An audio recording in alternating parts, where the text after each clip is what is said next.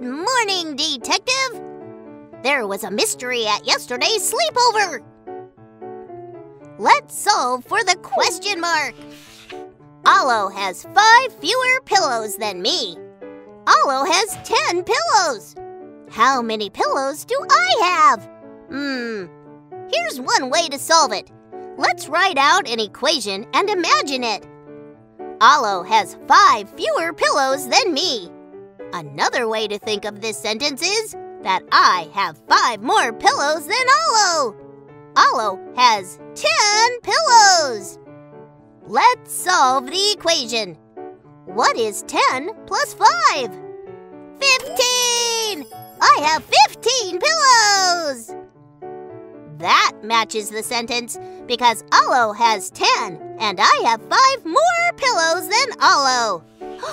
Wow! Check out our huge pillow fort! Let's solve for the question mark.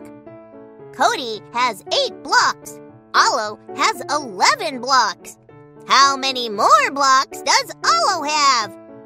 Here's one way to solve it. Cody has 8 blocks. Alo has 11 blocks. How many more blocks does Alo have? Another way to ask the question is, what is the difference between the number of Cody's blocks and Alo's blocks? Let's solve the equation.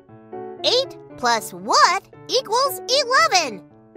8 is part of the total, and 11 is the total. We're looking for the last part. We can solve this equation by taking away 8 from 11 to see what's left. 11 minus 8 equals 3. This matches our first equation of 8 plus 3 equals 11.